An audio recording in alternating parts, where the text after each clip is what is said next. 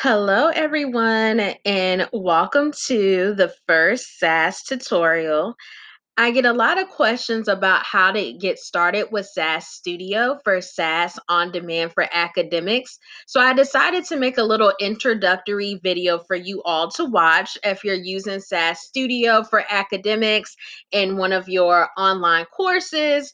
I know that I personally use SAS Studio through On Demand for academics with the courses that I teach in the spring. So I'm sure a lot of my students will be watching this video as well, but this is just going to be a quick introduction to SAS Studio. So when you log into SAS On Demand for Academics, you're going to click that SAS Studio. Now, in order for SAS Studio to show up, you're going to actually have to enroll in a course, okay? So if some of you guys are actually going through SAS Studio On Demand for Academics through a college course, your teacher or professor will have sent you the setup enrollment instructions for you to go ahead and get started. Now, assuming that you've already enrolled in a course and you clicked on SAS Studio, this is what is going to come up. It's going to have a blank text editor called Program Run, and it's going to have these little drop downs on the left-hand side. That's going to be your server files and folders, task and utilities, snippets, libraries, and file shortcuts. The main ones that you're going to use is going to be the server files and folders and the libraries. So I'm going to pretend that this program one isn't there and that we actually wanted to create a new text file. So we're just going to go to this drop down menu with the star and we're going to say SAS program. You also can hit F4 on your keyboard to create a new program. Okay, so this is if you wanted to get started on one of your assignments and create a new program. Now, the first thing that I'm going to want to do is save this file. So how we do that is we're going to click on where we want to save it at on the left-hand side. Most of that time is going to be Files Home. Then we're going to go to this Save As button. We're going to click Files Home again. Make sure you click it or you're not going to be able to save it. And say, for instance, we want to call this Homework 1, Getting Started with SAS Studio. So I'm going to save that as a .sas file, which is a SAS file, and I'm going to click Save. And now we see that Homework 1, Getting Started with SAS Studio, is at the top of our screen, okay? So I'm just going to exit out of the first program it made for us. Now, a lot of you are going to either be reading data from your class folder where your professor gave you like a lib name statement. They told you the name of it. It could be data 15, and they gave you the file path for that. And then they would have access only. And then they'll have like a read only thing with a run statement, right?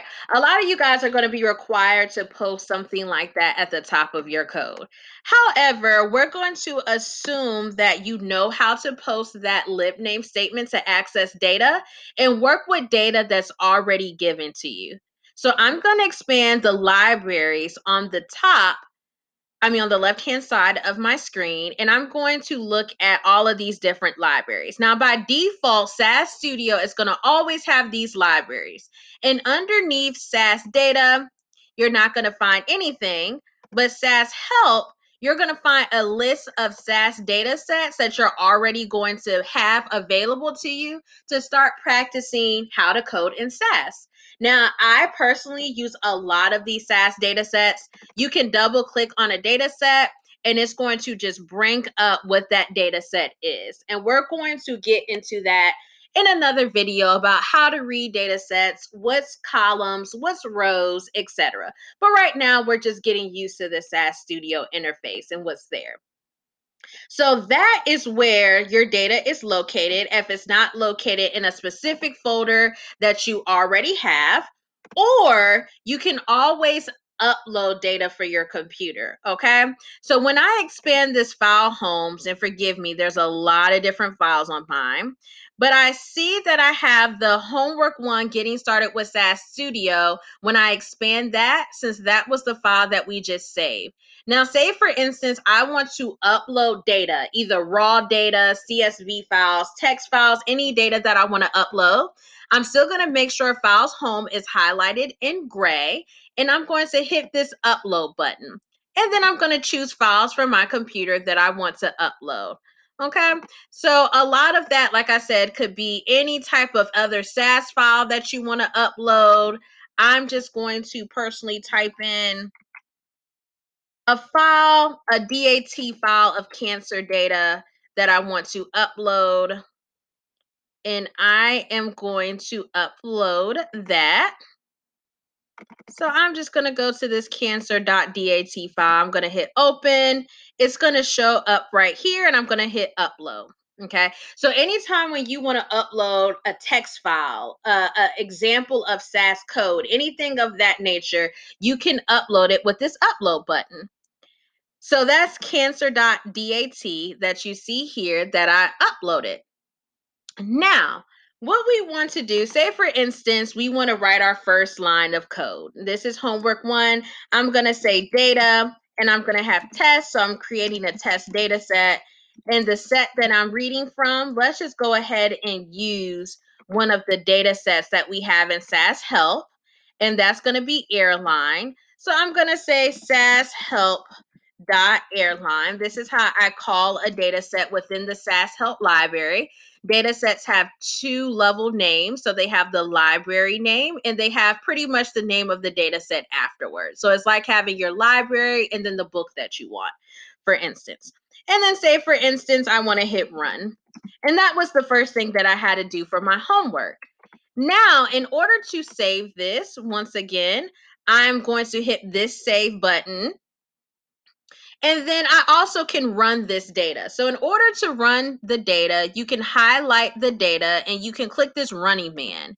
And when you click this running man, it's going to have the output data of the code that you just ran, and it's going to have a log. You can check your log for any errors, warnings, or notes. So this is going to tell you if there's any errors. So for instance, say for instance, I forgot a semicolon and I tried to run this. So I'm going to highlight and click the running man. It's going to say error. File work.run.data does not exist. So it's all like trying to combine these two lines of code, and it's telling me right where it's happening at. Normally underneath the line or underneath the data set. So I'm going to say, okay, I checked the log. I fixed my code now. Now I can run it, and I'm back into my output data. Okay. If I want to get back to my code, I'm just going to hit the code, and here we have it. So now, say for instance, this is what I had to do for my first homework. I'm going to hit save. Anytime when I save, the asterisk goes away. Okay. So for instance, for those who didn't see it, because that went kind of fast, if I did a comment right now that just said homework one, we see that it has an asterisk in the title of my program. So that means that it's not saved. So now if I hit save, the asterisks go away. Now I can download this and email it to my teacher. So on the left-hand side, once again, I'm under servers and files. I've expanded my files home, and I found the file that I just created. Now when I click on that file and it highlights in gray, I can download that file to my computer.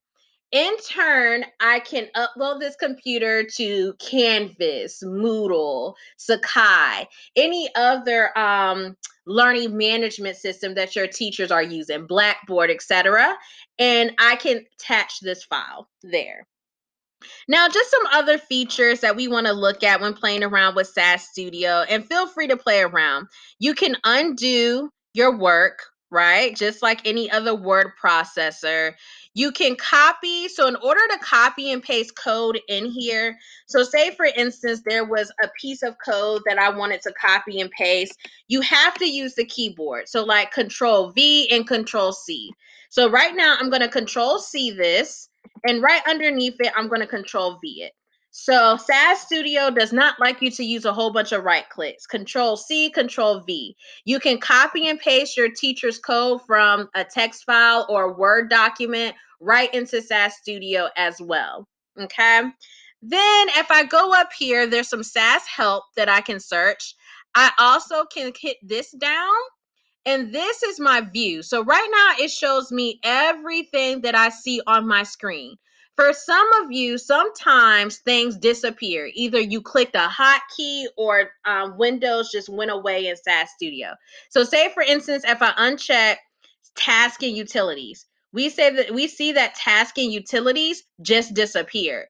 In order to get that back, I just have to go to view and re-click task and utilities. Okay. So if you're missing anything like your libraries or you're missing this entire screen, then you can always go to tasks. You can always hit the little 3 slashes, view, and make sure everything is checked on. Okay. And so this is just a quick introduction to SAS Studio. You also had a quick introduction on how to write a quick data step. Remember your download, your upload keys. Remember how you can start a new SAS program. You're also able to import your own data into SAS as well. However, most of the time you're going to just be uploading the data file into SAS itself. And then you can also create folders, things of that nature. Remember that the log will tell you the errors and the warnings in your code. The output data will show your data set. And when you switch back to the code, it's going to show the actual code in the text interface. Remember, if it has an asterisk, it's not saved, so make sure you save. Your libraries are found on the left-hand side, and that's going to contain either some data that you personally uploaded in a lib name statement, or it's going to contain a whole bunch of SAS Help data sets that you can work with. It's also going to temporarily store any data sets that you create in the work library. So here we temporarily created the data set called test, and that is where test is stored. And you can double click any of these at any time to show them in the output view or to open them up in another tab. Okay, so that hope you enjoyed that quick introduction to SAS Studio. Let me know if you have any questions. Thank you.